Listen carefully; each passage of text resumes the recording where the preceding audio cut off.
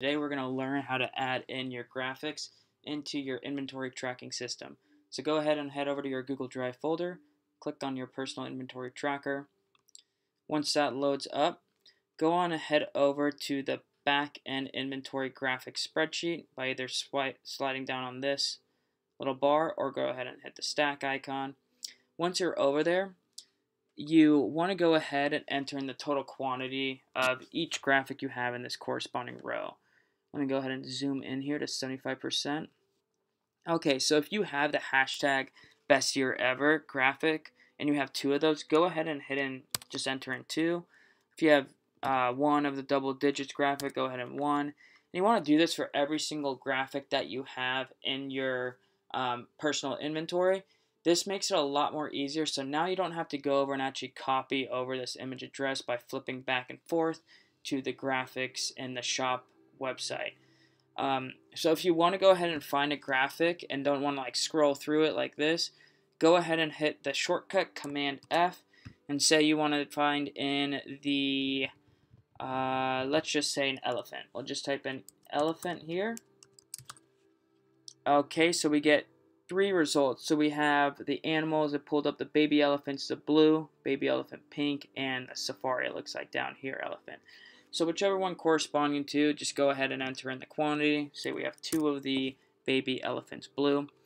Alright, so once that is done, you could click this exit right here, X right here. Get that out of the way. Go ahead and head to your add orders. And now what you want to do is head to your drop down list. And so when you head to your drop down list, now when you go ahead and select that, it's going to show the graphics that you have a quantity for. For example, since we did add two best year evers, and one double digits, and then also the elephants as well, it does pull up the graphics that you have in your inventory. Now, not to get confused, these graphics right here, if you select them, that doesn't mean that they're 100% available and not being used for another order. Remember, we're always going to use that check graphics button in your inventory charts to make sure your graphics are available. The drop down menu just denotes that this is a graphic that you have in your inventory or that you've bought and it hasn't been stolen.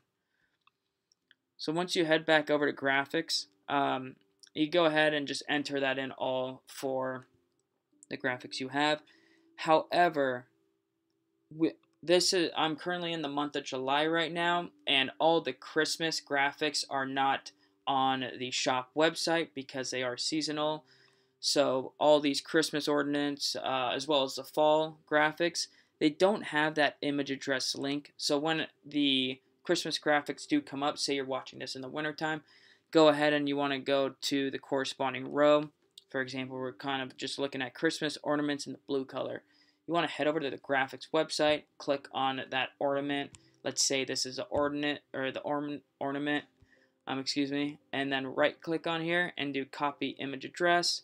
And then you just want to go into the corresponding row and go ahead and paste it into there.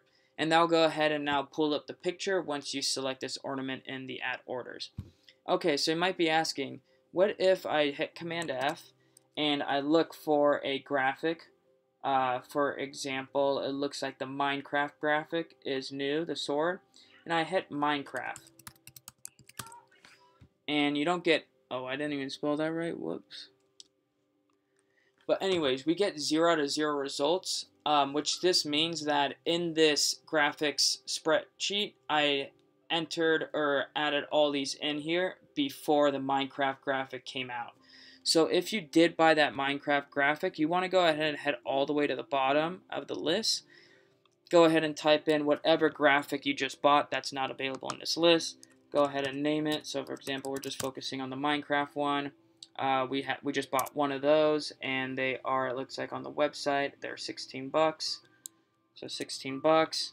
And then you want to go ahead and click on and save the image address by going to the image looking like this and click copy image address, and you want to go ahead and paste it into this cell.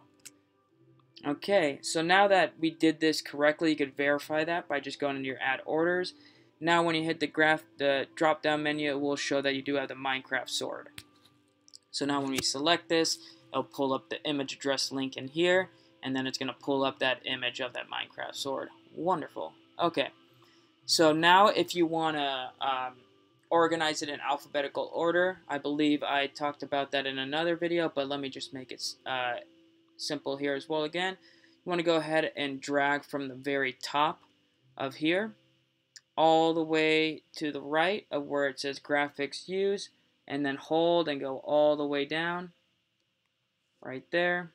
Might take a while to go all the way down here. Let's see if I can speed it up. Okay. And as you can see me going through here, some of these image addresses aren't present. That's because they're seasonal, so they weren't available in the graphics in the shop website. So now you want to go ahead and hit right click, sort range, column A, because column A is what has the names in it, and you want those to be organized. And you want to go ahead and hit A through Z, and then sort. I'm not going to do that right now because I'm going to have to go back and delete the Minecraft. But that's the gist. If you get a new graphic that is not in this list already, that's how you add it.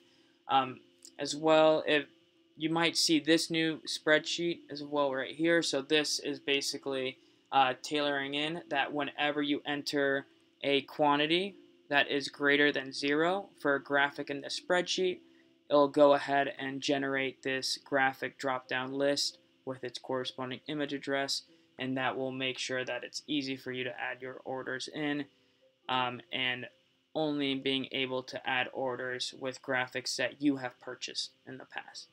So if you have any questions or comments, please let me know. Feel free to email me, call me, or text me, and I appreciate you watching this video. Thank you.